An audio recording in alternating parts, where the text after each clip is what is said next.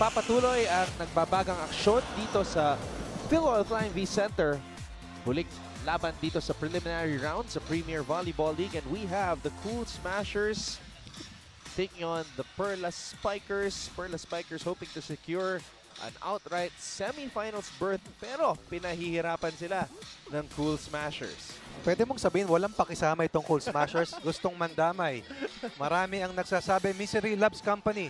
Marami rin ang hindi naniniwala dyan. Una ang Perlas Spikers, pero para sa Cool Smashers, wala silang ibang tinitignan kundi may sama itong Perlas Spikers sa quarterfinals. Look at the comparative numbers. +5 sa attack points ang Cool Smashers. They also have better defense sa net. At mas meron pa silang service ace kumpara sa Perlas Spikers. And if they committed 2 more unforced errors eventually, definitely they played much better than the Perlas Spikers. Started with an 8-4 lead na hindi na nila pinayagang maagaw ng Cool Smashers hanggang sa dulo ng first set. Mukhang kailangan sabayan ng Perlas Spikers itong energy ng ating kasamang si DJ Tronics. Overflowing with energy here inside the PVL Flying V Center. At ito yung I think we have some power smashers here. Si Nitin Galang, Kat Villegas, and from the Lady Warriors. From the Lady Warriors naman, si Shola Alvarez. Of course, who comes from the JRU Heavy Bombers. And happy birthday nga pala sa ating commissioner. Yeah! Tony Boydao, happy birthday, sir. With the first serve. Mula sa unang araw ng V-League hanggang sa unang edition ng Premier Volleyball League. The men behind the Sports Vision, of course, sila Sir Ricky Palu, Boying Martelino, and of course Tony Boydao. Creamline scores 1. Tahimik masyado ang Perlas Spikers, no?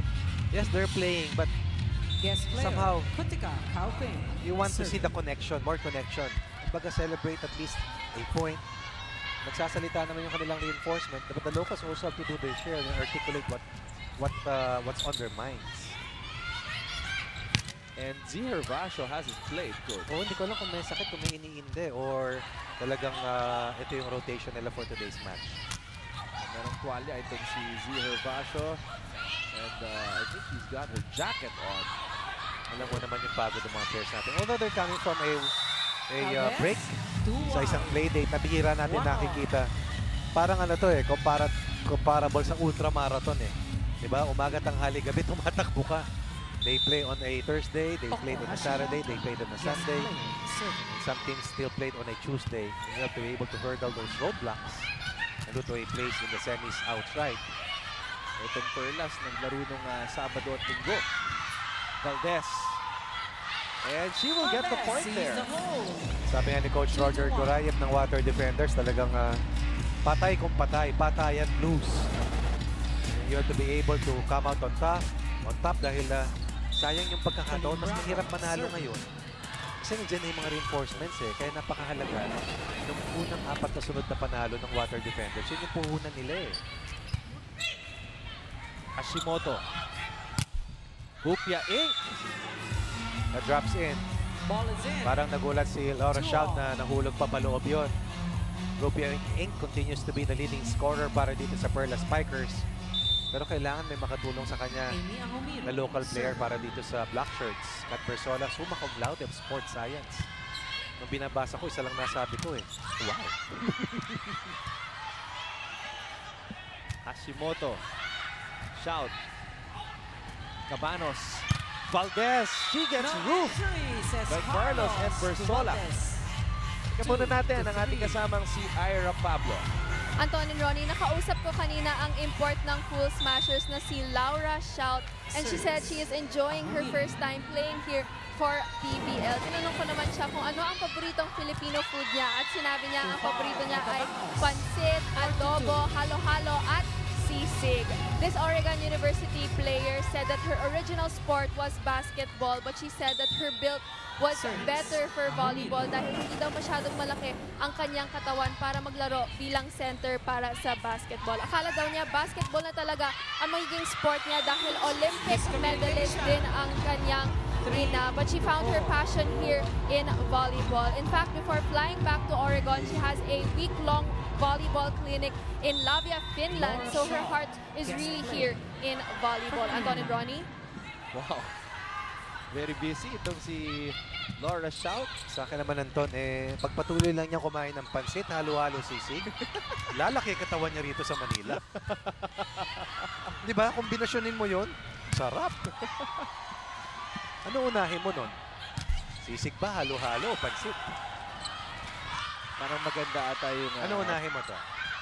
Sisig. Sisig ka muna. Ako, sabay-sabay na. Samantala, Eliza Valdez gets the point para sa Cool Smashers. Kita niya, nakaabang si Amanda Villanueva sa cross-court na palo. Pinantahan pa rin niya yung anggulong yon, pero mas maiksi yung palo niya. Leading scorers, leading tandem scorers para sa ating dalawang teams. Right now, we're tied at 4-all, 2 straight points. Kinuha rito ng Cool Smashers, but they surrendered the lead once again sa Perlas Spikers. A former triple jumper. Itong si Laura Shout, played 4 years in the Division 1 of the US NCAA. Considers her greatest achievement in volleyball being the year when they reached the Sweet 16 sa NCAA. Di madali yun. You're talking about the whole nation. Of course, of course. Para makapasok ka lang dun napakahirap na. Ubiyahin ko the service ace. 2 straight points for Inc. and the Perlas Spikers. For an all-important win that will propel them direct to a spot in the semis. Bubiyahin shaking her head after sending that one short. Perlas can't continue playing this way. Yung Coach Ronnie, kulang sila sa communication and maybe even the energy. Definitely hindi pagod dahil hindi sila naglaro ng huling playdate. So Smashers also comes up with their own version of an ace courtesy of Eliza Valdez. Sabi natin, Valdez, 187 points heading to today's match. But more than that, she's also the #1 spiker in terms of attack efficiency. At of course, maging sa top servers, #2 itong si Eliza. At maging sa listahan ng pinakamahusay sa digs, nasa top 3 itong si Eliza Valdez. Yung huling service ace ni Eliza, that was her 20th service ace here in the reinforced conference. Di pa ganong naglaro yan doon sa huli nilang laban. Played sparingly, only scored 2 points. Ginamit siya pang depensa, ginamit sa dulo, subalit hindi rin gumana dahil naunahan sila dun sa 5th set ng water defenders. Carlos sending that one. Dami, no? Parehong teams.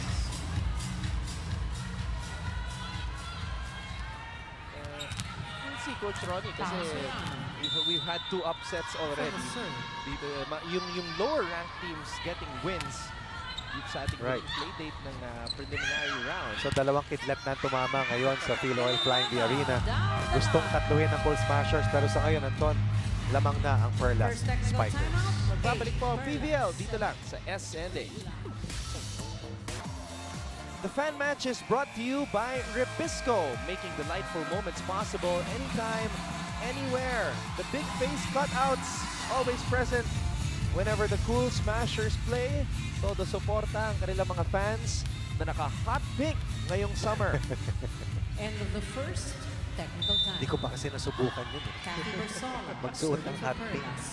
Baka pagkamalan akong pedestrian crossing ito pag ginawa ko yun. Sobrang standout. Oo. Gutika down the line. 8-all. 26-point output in their last loss laban sa water defenders. Trying to pick up where she left off, trying to combine with Laura Shout to propel their offense to get better here in the second set. After a dominant offensive performance sa unang set na panalo laban dito sa Black Shirts ng Perlas Spikers. Cabanos. Starting this rally, Kupiat, Hashimoto, Good Rakraki defense, Jose. yes. Shout de Jesus. Villanueva from Hashimoto could not get through. 4 block points for Laura Shout in their last game. As I mentioned earlier, naniniwala ako kaya pa niya ng mas marami.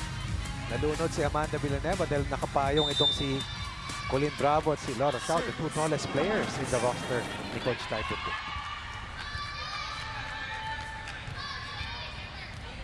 9-8 now in favor of the Cool Smashers.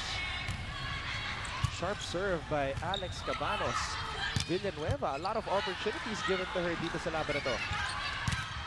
Samantala, Laura Shout from her favorite spot. 10-8. Two straight Opposite points. spiker. Right, 2 straight points for the reinforcement from North America. Isang block point at isang Substitution. puntos Perlas, mula sa kanyang palo. I was reading an article about Alex Cabanas earlier. Meron pala siyang kapatid na special. At yung kurso niya, na para matulungan din yung kapatid niya, extra close sa kanyang kapatid, itong si Alex Cabanas. Now, we were wondering earlier, Coach Ronnie, kung bakit hindi pa naglalaro ang kapitana ng Perlas na si Z Hervasio. Ira Pablo just told us that she has been sick for a week. So hindi po na maglalaro itong si Z. Ito yung binabanggit natin na malaking hamon at pagsubok sa ating lahat ng mga teams. Playing a tight sked, quick turnaround, and then you have to always try to come up with peak performance. Right now, si Hervasio is hoping that somehow her teammates will be playing well enough here in set 2 para maitabla itong laban at 1 set apiece. Z Hervasio is averaging 11.8 points per match, Coach Ronnie. #1 local score. Yes, yes. Bago dumating ang mga reinforcements, top gun ito ng Perlas Spikers. Ang tagal lang dumating ng winning streak para dito sa Perlas Spikers. But in the first round, I believe they won a total of 3 matches in 5 games. Here in round 2, they are at 2-2. Looking for a third win in the last 5 games para nga makatawid sa semifinals. Good dig pass and then nice save coming from Hashimoto. Difficult angle to work with. Amy Almiro scores para sa Black Shirts. Cabanos setting it up for Kutika. Tatlo na ang sumabay doon. Walang naka-coverage. Pumasok sa loob itong si Rakrakin. Subalit yung palong rito ni Dow ay naibalik. That pipe play was defended well by the Perlas Spikers and that's why maraming #1 dyan ngayon sa ating scoreboard. Patrick Santos, a tweet from him. Shout is on fire. Go Cool Smashers. He's watching all the way from Antipolo. Thank you, Patrick. Nako, itong si Lee, Coach Ronnie, nasa opisina pa. Overtime.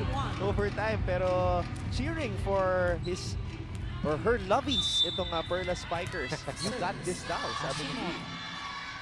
From Guam naman, live streaming, si Rowena. Thank you very much, Rowena. Big fan of Eliza Valdez and Amy Ahomiro. Yeah, shout out sa Sokgang family sa Guam. Kay Cecil at kay James at kay Caitlin Sokgang. Maraming mga Pilipino dyan sa Guam, no? Pati yung mga elected political officials. Maraming Pinoy. Si Jesus, pinasa dito kay Hashimoto. Hook niya in, breaks down the wall. Down by 2 earlier. At 11-9. Now they are on top at 13-12. Mas magandang kapit dito para kila Hupia Inc. Better defense. Inc. scoring against the double block. Ginaan din sa mas maliit na blocker na si Pao Soriano. Laura Shout. A lot of power on that attack. And they needed that dahil in the last 5 rallies, 4 na nakuha ng Perlas Spikers. And right now, we're tied once again at 13 all. Guest player, Laura Shaw, server. Grabe itong second set ko, Coach Ronnie. Kayuran talaga yan. Kasi pag nadulas pa rito ang Perlas Spikers, parang mahirap makatatlong sunod na sets. Although nagagawa naman, pero sa husay ng nilalaro ng Cool Smashers at kompleto ang kanilang roster ngayon, parang baka mas mahirap magawa yun. Service, Shaw. Po si Laura Shout, tallest player on the floor, 6'5" from Oregon. Late bloomer pagdating sa volleyball. She only started playing in her 3rd year of high school. Dahil sa report ni Ira Pablo, she first played basketball. Hupia Inc. Dow taking that one. Here's Valdez changing her mind in the air. Ahomiro binigay dito kay Carlos. And Coach Carlos gets the point para sa Perlas. Nagising na rito ang Perlas Spikers. Naintindihan nila na kailangan iangat nila yung antas ng laro nila. Diving, sliding, defending, dig pass well enough para kay Tots Carlos to beat the defense of Dow. Itong si Kaupin may magandang bala rin sa floor defense para dito sa team nila Eliza Valdez in their last loss, 16 of 28 sa kanyang excellent dig. Meanwhile, a quick attack para kay Eliza Valdez. Tama yan. May tinago si Eliza. Alex Cabanos has definitely played better para dito sa team. Team captain, Cool Smashers. Eliza Valdez, serve. She has lost a lot of weight, very trim, very fast, and much more confident sa kanyang playmaking ways. Hashimoto, binigay dito kay Bersola. Quick So attack. Perlas showing their 15 version all. of a quick attack there. Heavy hitter, Kat Bersola, that's off middle. Yung pasang yan, wala sa 1, dinala sa 2, Substitution. tied at Perlas. 15. 18 out. 3. Rosas in. Roses nagbabalik dito para sa Perlas Spikers. Na nagnanais Rosas. Serve. makamit ang puntos na ito to head into the technical timeout on top. Kutika, drop ball. Hupia tried to save it, could not. The hole. Still the effort was there. Timeout. Cool 16, Smashers Creamline. Get the point and the lead 15, 16 to Perlas. 15. Magbabalik po ang PVL sa SNA. Hi, I'm Julian May E. Gomez from San Paloc, Manila. For Ate Ahomiro, ano po ang usually kinakain niyo after the game? At bakit po? Hi! Oh, after the game, I love to eat fruits and drink a lot of water. May kasama pa sayaw. That's a Amy well-placed Ahomiro. serve. Healthy 17 girl, to 15. fruits and water. Parang si Coach Ronnie Magsanok, healthy eater. Kamote. Serves. May blue. Sayan. Ah, paborito mo to. Ube! Ube. Oh, it's Charo Soriano and Beatan, the BVR girls. Persola. Quick attack. This time 16, focusing on 17. management. Galing din ng thrust nila, no? Mga Substitution, forward thinkers Perlas, who are 7 out. mavericks in their own right. Dahil In. lahat naman ng tao, marami mga galing na ideas eh. Pero sila, they execute their ideas. And now, Sasa de Valdez. silang proponent ng Beach Volleyball Republic. Nakakahanga talaga. They truly believe that the Philippines can become a beach Outside volleyball shot. hub Kutika. dito sa Asia. 17 And right now, all. many are saying that si Rondina is one of the top players ng beach volleyball. Eh, lumaki po yan sa Cebu, Serves. De Valdez. sa coastal area, kung di ako nagkakamali. Kaya nga Sisi yung pangalan niya, di ba? Pangalan ng isang shell sa kanilang lalawigan sa Cebu. We learned that through a feature sa upfront at the Dati ko UAAP. natututunan dyan eh. Dati ko natututunan sa voice over mo to eh. Hits the spot. Samantala, 18 to 17. Dow on the attack again. Yes, kanina nagkaroon siya ng attack error, post. Pero ngayon bumawi siya, binabawi ni Alex Cabanos. It's a dead hit dito sa set 2. Perlas Spikers playing much better here. For the Sa serve. pangalawang set, pero Cool Smashers, decidido rin, makadalawang sets. Nakalamangan, laban dito sa Perlas Spikers. Hashimoto, binigay dito kay Tiamzon. Cross court, Rakrakin. Sakto. Kutika, Good coverage by Rakrakin. back set para kay Shout. Nobody home. Cross-court shot. From the time I saw her play here in 17. Manila, I think that was the highest vertical na nakita ko kay Shout. I'm Kaya out. napangiti rin siya. Perlas Spikers. Dahil sa sisig, halo-halo at pansit. Deadly combination. Let's just 2 points. Yes, 2 points. No giving up, ah. This is gonna take so adjustment. Sorry. I go. Let's rally. Side out tayo, ha? Side out. You do this, girls. You can do this. 2 points. Go, go, go, go. Perlas! Let's go! So once again, the Perlas Spikers players talking amongst themselves with Coach Jerry in the background. This is a practice that Coach Jerry, we've seen from him, Right. kahit sa UAAP with the Lady Maroons. Yes, done also an excellent job 2 points propelling up. the UP Fighting Smashers Maroons in the second set. the last 2 years at At the least. service zone. Kaya lang 7 kinapos this year na makatawid sa Final Four, but the program has been laid down correctly. Baga, syempre, meron kang mga collateral years. Hopefully next year, the seeds have been planted. They will be once again fighting for another semifinal stint. Back set para kay Shout. Cabanos, quick attack para kay Bravo. Quick attack. Bravo. You like the transition from 20, offense to defense and then to offense once again. Rakrakin, unti-unting natututo sa pwesto niya. Bumoverage. At samantalang sa Colin Bravo continues to be a thorn on the side of the net defense ng Perlas Spikers. Mabilis kasi itong si Rakim eh. Akala mo, drawback dahil libero siya, pero mabilis kumilos. Ang ganda ng footwork at masipag. Let's see a rookie of the year with the Red Lionesses ng San Beda.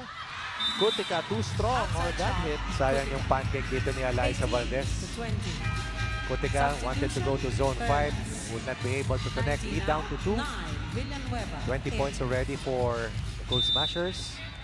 Samantha Villanueva, former Lady Falcon like Lydia Magalanza, and a Beach Volleyball Republic enthusiast as well. Capanos, back set para kay Dao. One-on-one sa pagkakataon na yun. Bupia Inc. is able to slam the door shut.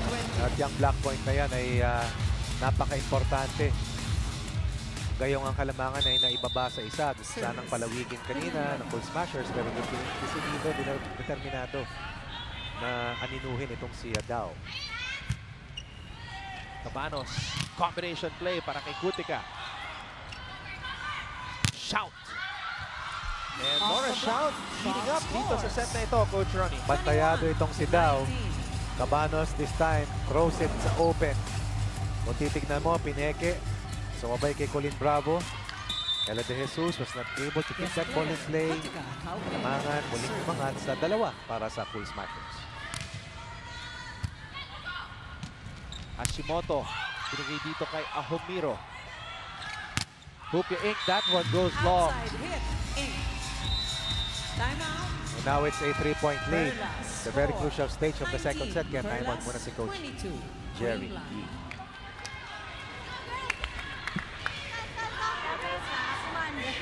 No giving up, no giving up. We can still do that. Masarap, masarap. As for balls, Coco distribute the balls, so the opponent won't read that it will be Bupia's balls. Go, girls. Let's go, let's go. Just Let's go.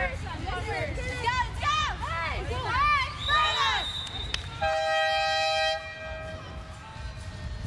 I heard Zihar Vasho's voice there in that huddle.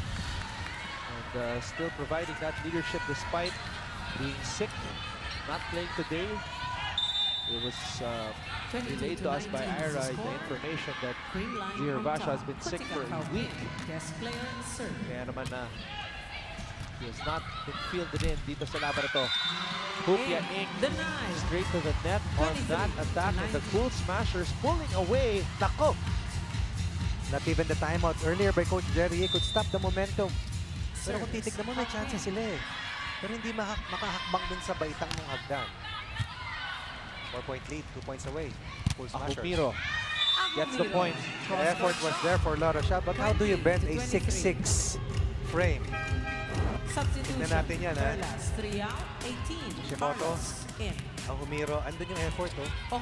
But it takes a while for you to really get that low or that tall.